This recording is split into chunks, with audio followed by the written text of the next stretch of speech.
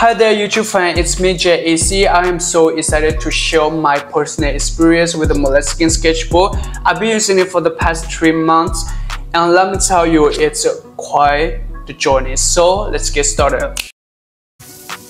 So first of all, let's talk about the quality of this sketchbook. The paper is incredibly smooth, making it a dream to sketch and draw on. The page are thick enough to handle a variety of media, from pastels, charcoal to watercolor and markers. It truly is a vast canvas for your creativity. Now you might be wondering how they made this sketchbook so amazing. Well, Moleskin has a rich history of craftsmanship. They use acid-free archival paper to ensure you always stands the test of time. The body is sturdy and light flat, which makes drawing across 2-page brilliant, and the iconic elastic closures and expandable pocket are just icing on the cake.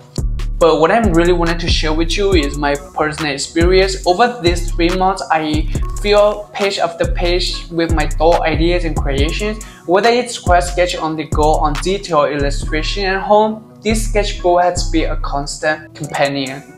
Seeing my skin improve and I build a beautiful collection of memories through my art, the Moleskin Sketchbook has been my trusted partner in this creative journey.